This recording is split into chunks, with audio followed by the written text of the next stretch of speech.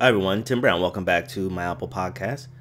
There happens to be a new power photo editor out for iOS, and it's called Leonardo. I'm going to use this episode to cover all the features. As you can see, Leonardo is made for the iPhone and the iPad, so I thought I would show you both interfaces. Let me go ahead and launch both applications on the iPhone and the iPad.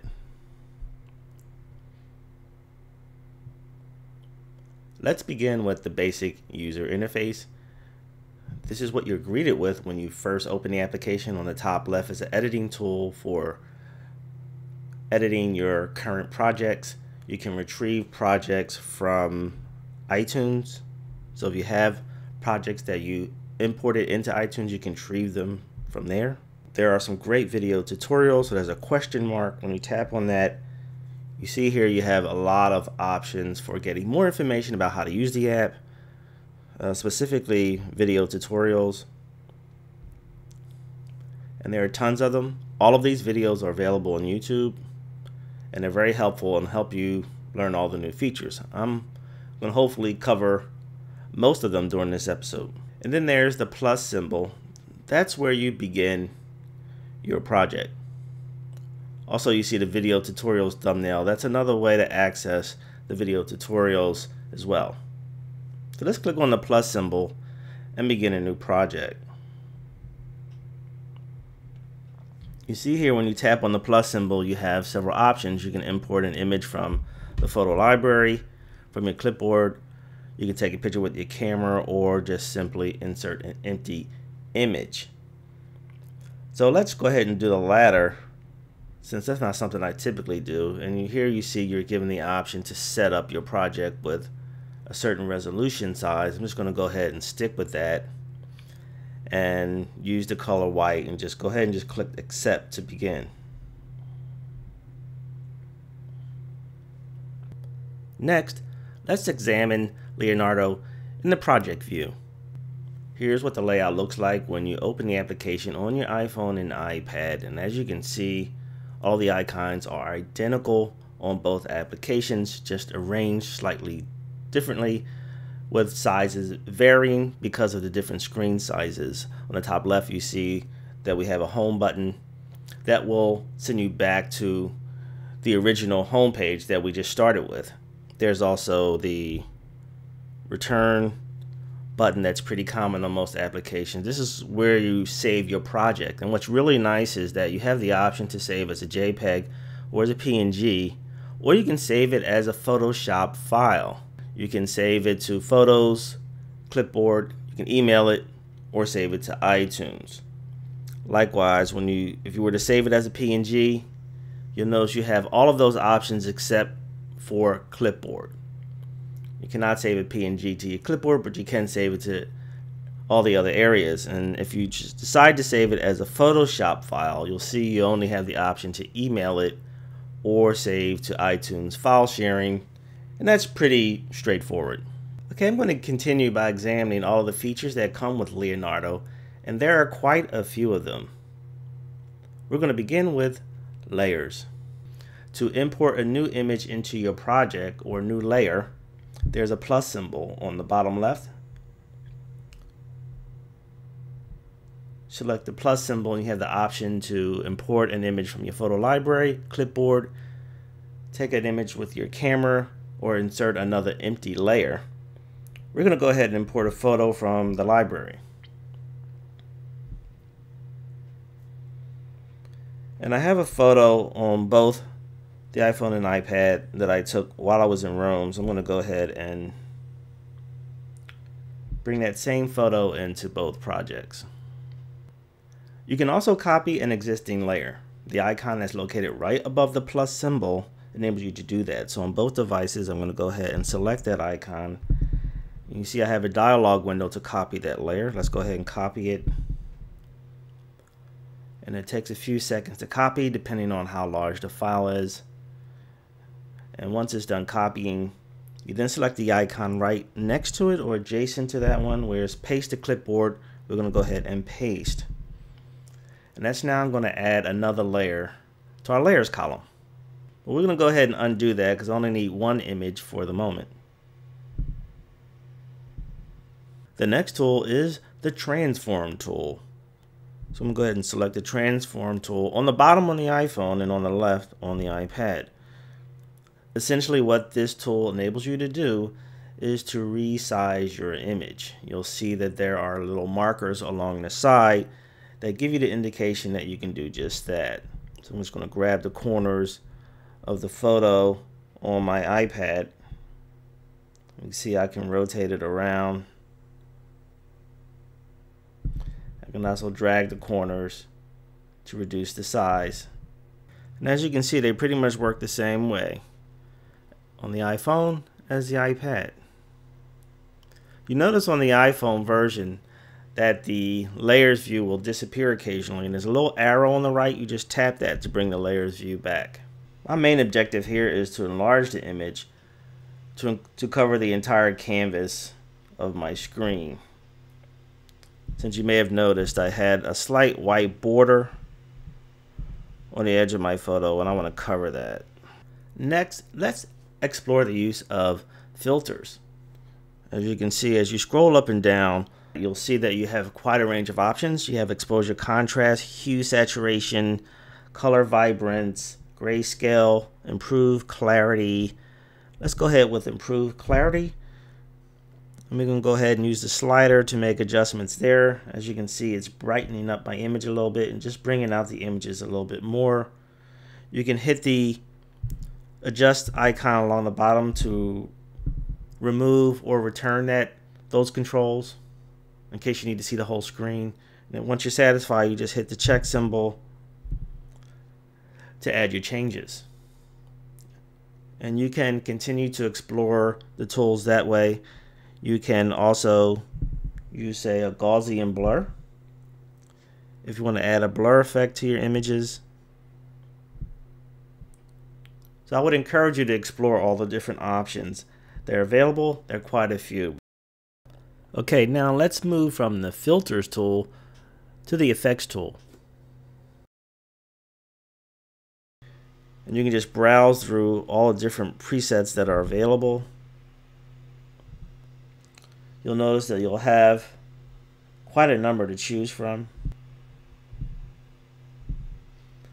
You also have some gray presets, which are really nice. These are monochromatic options. So if you want to keep your photo relatively monochromatic, you can choose that as an option.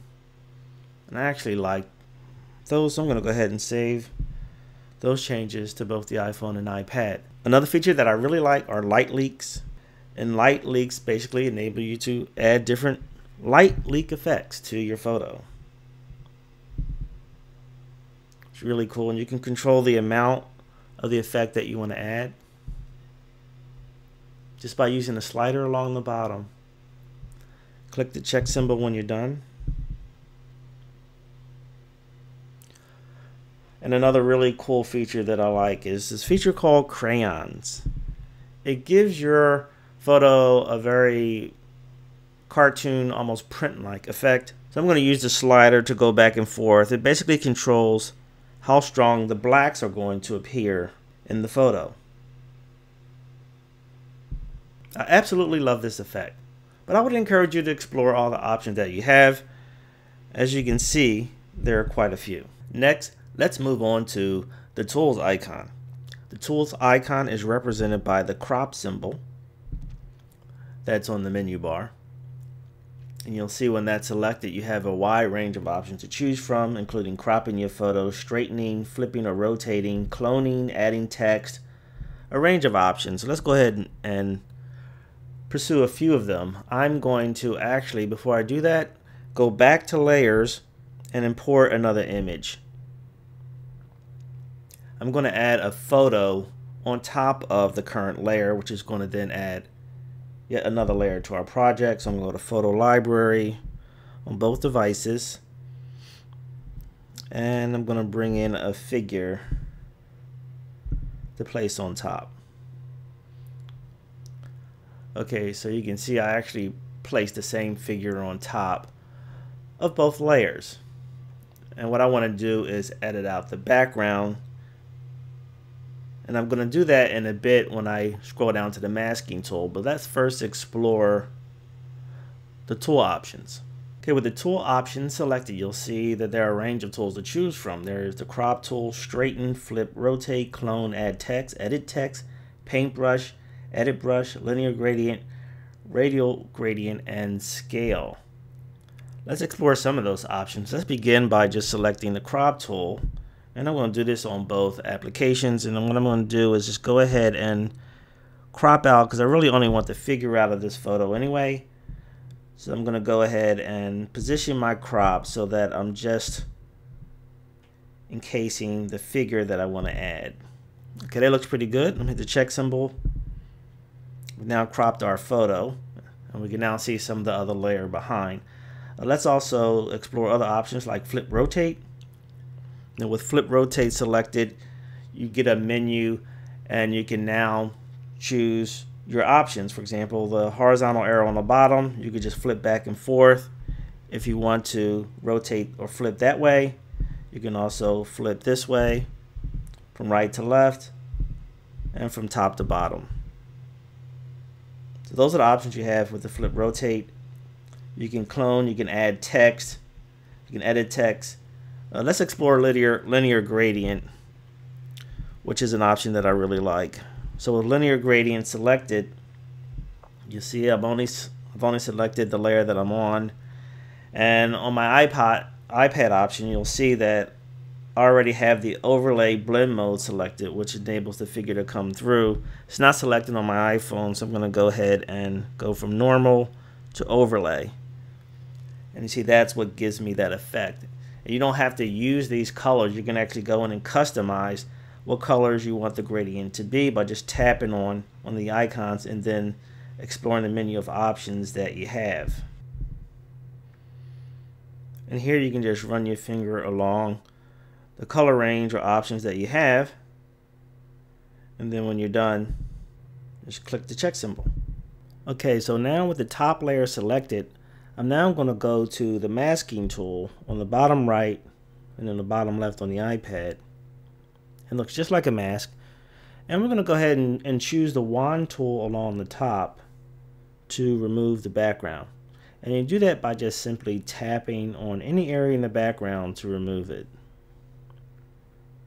Now you have to be careful with this, because once you start doing this, you'll start to notice that certain areas in the foreground image will start to become extracted.